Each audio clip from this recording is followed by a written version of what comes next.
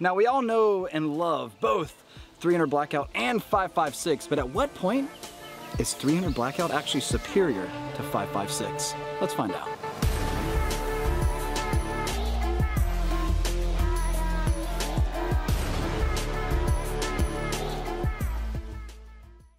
Welcome back everybody, Clint today with Classic Firearms, here to talk about these two little guys you see on the table, 300 Blackout, 5.56, and at what point is 300 Blackout superior to 5.56? And I guess you can ask that question in the opposite manner, at what point is 5.56 superior to 300 Blackout? And a lot of you are probably thinking, easy. If it's close range, go 300 Blackout, right?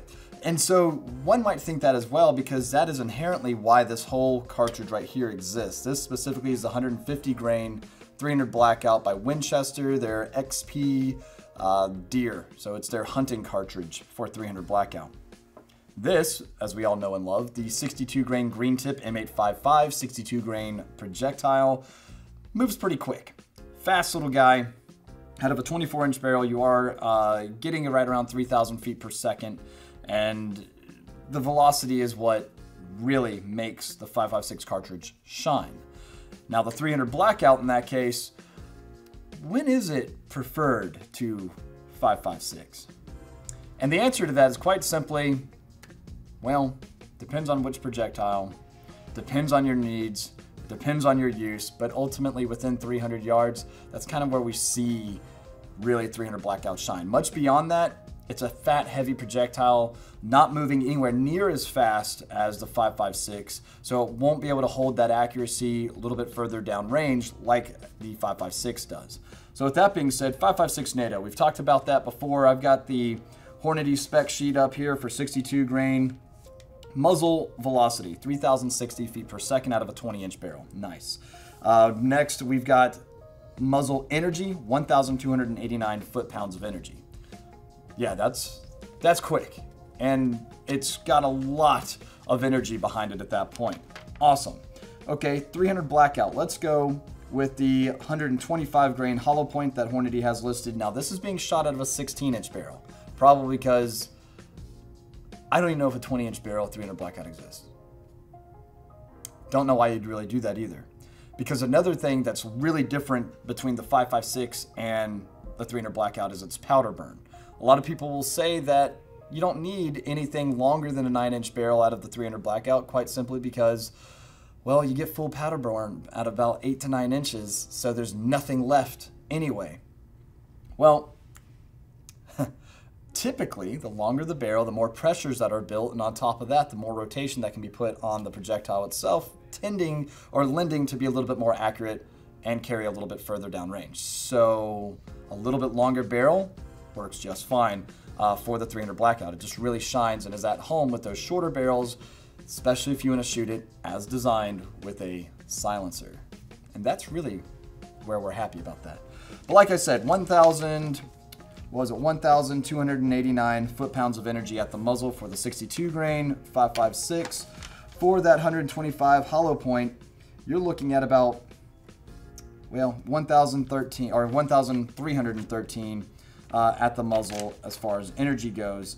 And as far as your velocity at the muzzle, you're looking at 2,175 feet per second. So it's still got quite a bit of movement, again, right at the muzzle. And we're already seeing that it definitely has a little bit more energy than the 5.56 does. Okay, great. So at what point does that really degrade though? So at 100 yards, 1,060 foot-pounds of energy, 200 yards, 823, and then at 300 yards, 633 foot-pounds. All right, great. How does that stack up to the 5.56? Well, at 100 yards, you got 1,014 foot-pounds, 200 at 789, and then 300 at 604. So as you can already tell, that's a great difference by a couple hundred foot-pounds of energy at that 300-yard mark. Now, what's funny is there's actually no data beyond that, probably because they probably couldn't get an accurate hit at the 400 yards with the 300 Blackout. I don't know. There's just no data beyond that, so I don't have that here from Hornady, all right? So there you have it as far as those two cartridges. But if we're going to be talking about, again, what 300 Blackout really shines in, it is the preferred suppressed cartridge. unless 9x39 walks into the room. But 7.62 x 35 that we have on this guy, again, 150 grain projectile. If we were to, let's say, make that a little bit heavier, let's move up into that 200, 208 grain area. Now you've got something that's subsonic. It's moving much slower. So let's say 208 grain AMAX, 16-inch barrel, 1,020 feet per second at the muzzle. That's only going to give you about 480 foot-pounds of energy. What's interesting, though, is at 100 yards, it's only 450 foot-pounds, and then at 200 yards, 424. What I think is very impressive about that is, even though the data for that stops at 200 yards, because it probably didn't go much further than that, is how low those numbers decrease at that type of range. Comparing that again to the, let's just go back to that 125 grain, at 1,313 to 1,036 to 810. We're talking about hundreds of foot-pounds of energy difference compared to not even 100 from muzzle to 200 yards. I mean, it's pretty interesting if you ask me. And same to 5.56. Again, at the muzzle, 1,289 foot-pounds of energy, 1,014, 789 at 200 yards. So again, quite a big difference all the way from the muzzle to 200 yards. And that's why close quarters, especially being suppressed, the 300 blackout is where it is at. If your overall objective is to be as quiet as possible, then go subsonic 300 blackout. Sure, there are some heavier grain projectile 5.56, but naturally they're going to always be supersonic. And if you still want it to cycle as a semi-auto or even full auto capability, you're going to have a lighter projectile in that sense. I mean, you can go super heavy if you want, but it's just not going to cycle as reliably. That's not its intended purpose, unlike the 300 blackout. Anyway, another really big difference really comes down to how they shoot. So let's take to the range really quick. Let's run a couple of different guns and see how it feels.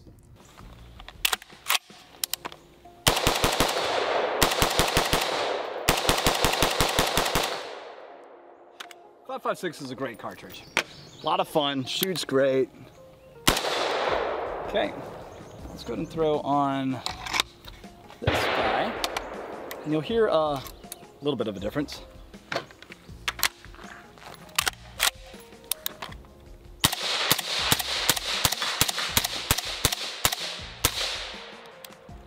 Just a little bit, right? Out of a 16-inch SCAR 16. It's fun. It really is. Shooting 5.56 with a silencer, it is pretty awesome. It really cuts back on the flash more than the sound. It suppresses it, right? Like a suppressor does. Okay, but 300 blackout, that's where it really shines. So let's go ahead, grab a 16-inch 300 blackout. Now this is the Q Cherry Bomb muzzle device. You'll see. I mean, it's called a cherry bomb for a reason, right? So 300 blackout, 147 grain this is. Okay.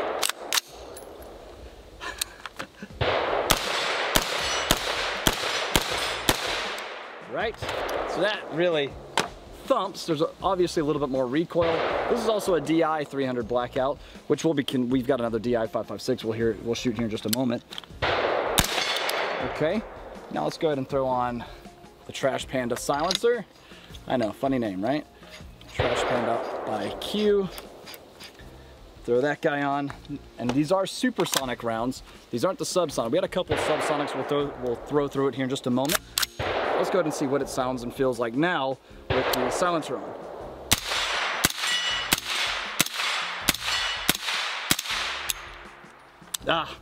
Not enough oomph to lock the bolt back on that one. Okay. Now let's go ahead, just for fun, I've got a couple of our 200 grain subsonic. This is S&B ammo, subsonic ammo. Should be nice and quiet. Now, is it actually going to have enough oomph behind it, as I like to say, to actually cycle the gun? Let's find out. My prediction is no, but we'll see. Oh, how about that? It does. And do you hear how quiet that is? All right, I'm just gonna shoot this last one into the berm, all right? Oh, almost locked all the way back. The bolt isn't all the way back. Now it is. Okay. I didn't think it was gonna have enough power behind that cartridge because those gases, or I should say the propellant, is having to work extra hard to throw that heavier projectile down range. So it's very cool that it actually still cycled. Now granted, this is a newer gun that hasn't been oiled up at all. If we were to actually oil this some and run it, it'd probably actually work just fine. And this is the LWRCI 300 barrel, which is awesome. Okay, so now let's go ahead and shorten the barrel a little bit, right? So now we've got a 10.3 inch. This is the Danier Defense Mark 18, and for those of you that have been around the channel, you really know this gun. Let's go ahead and try it unsuppressed here. Remember how I said I needed to clean it?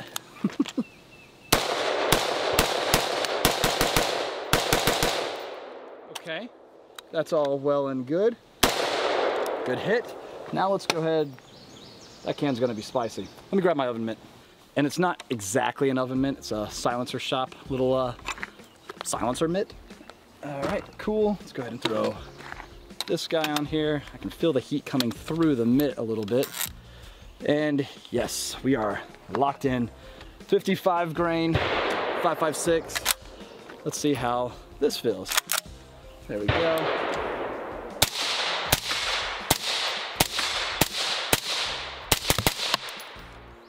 Little gassy, just a little bit. The little bit heavier projectile of the 62 grain, we can run through it really quick. This is the one we've been talking about all this time now, and we will see.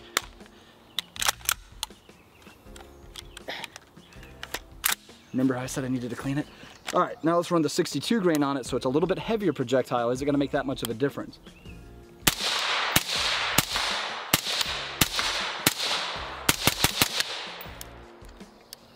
As far as gas coming back to the face, there was a little less as far as I could tell. So the little bit heavier projectile, remember what I said about the heavier projectile of the 300 Blackout, that propellant's having to work just a little bit harder to push that heavier projectile out the muzzle.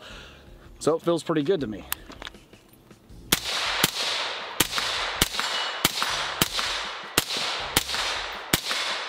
Good. I got a couple rounds left, why not? Oh. Oh. Guys, I think it's about time to start replacing parts on my Mark 18 here. This thing has got a lot of rounds through it, and we recently did a cleaning video, and I said I don't clean it that much because I actually want to get it to this point. See my limitation with it. I think I've got now about 7,000-ish, maybe 8,000 rounds through it now. So yeah, it's about time to clean it. Anyway, or replace parts actually. Now we've got the Sig Rattler here, and 5.5 inch barrel, 300 Blackout. Got some of this stuff loaded up here. This is gonna be thumpy. Let's go ahead and shoot a couple of shots with this guy. Let's see if I actually have a reticle that I could use. That'd be kind of nice. There we go.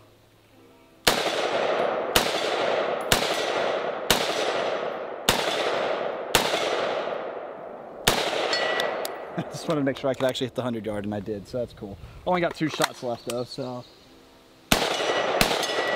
Solid.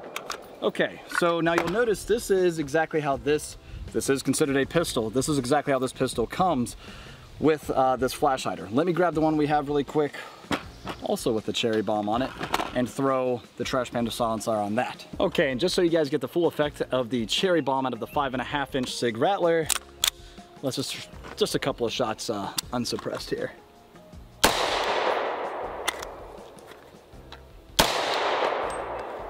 Even with my hearing protection in, my ears are ringing. That was actually very unpleasant. So let's just go ahead and make it pleasant.